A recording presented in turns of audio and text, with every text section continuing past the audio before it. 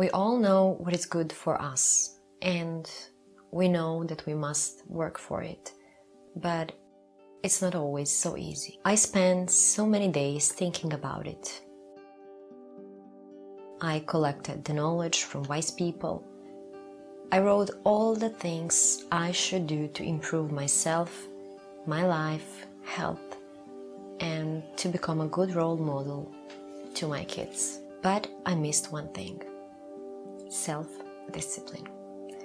So I decided to try to follow 365 Days with Self-Discipline by Martin Meadows, a book full of life-alerting thoughts on self-control, mental resilience, and success. I will be sharing with you all the thoughts and quotes and lessons that I've learned, that I've implemented in my life, and that changed the way I live right now. Day 2, on your choices.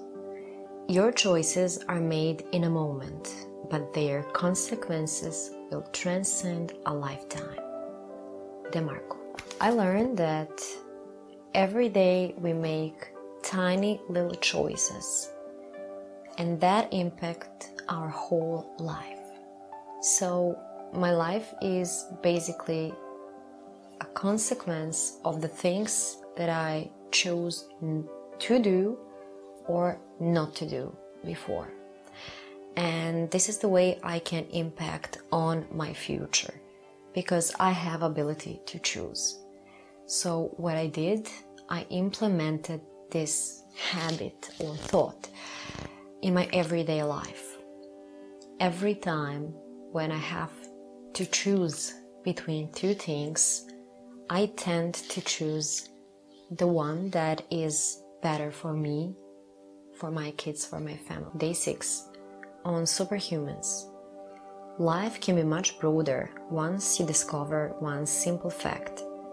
Everything around you that you call life was made up by people that were no smarter than you, and you can change it.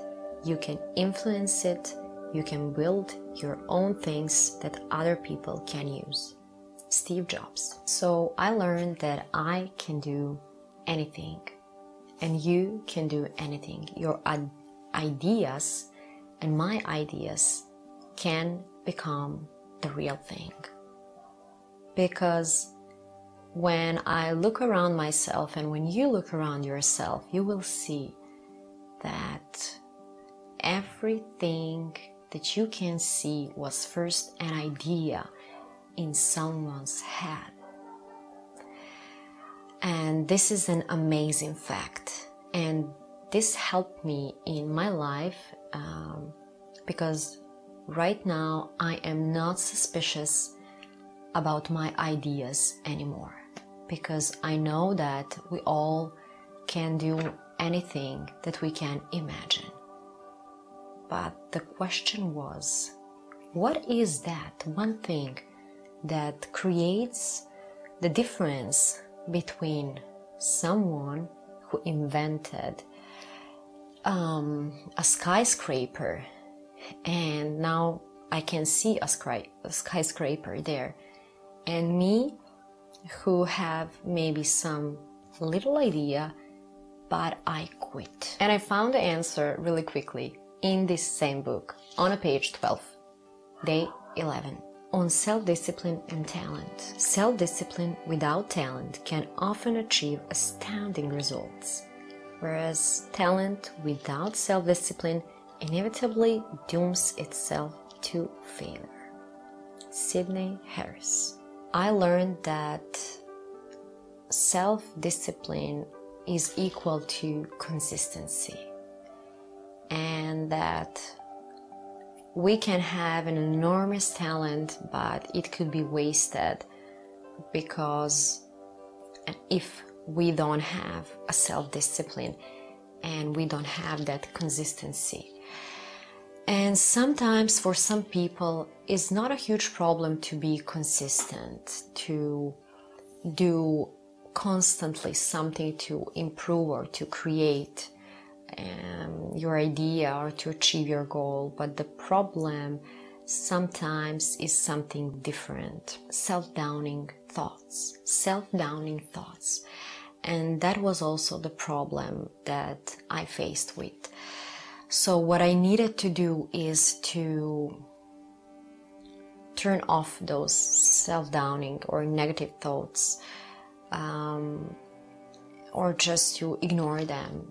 And how I did that is because I started to look on them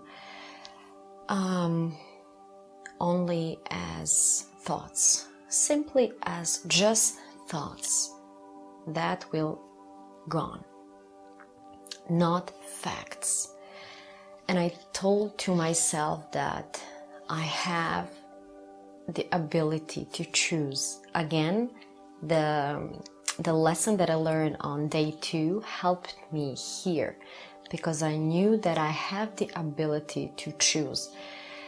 Will I follow those self-downing thoughts and quit from my ideas, or I will choose not to follow them and to follow this thought, or the thought from the Steve Jobs that we all can do something.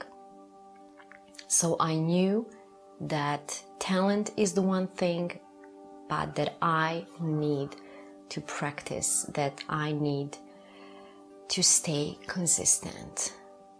And I just decided to be consistent. Day 22 on self-discipline as freedom.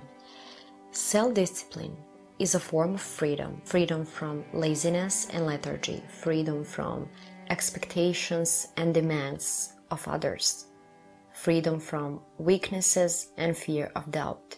Self-discipline allows a teacher to feel his individuality, his inner strength, his talent.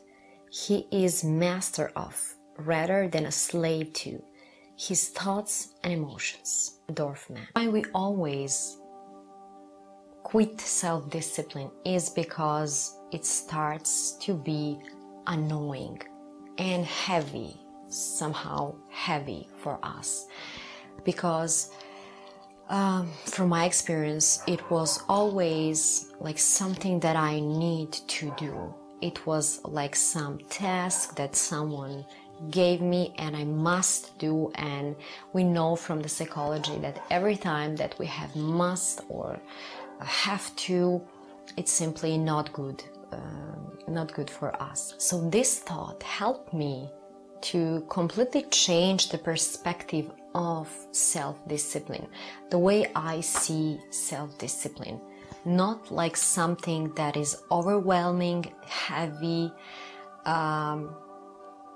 or that I need to do.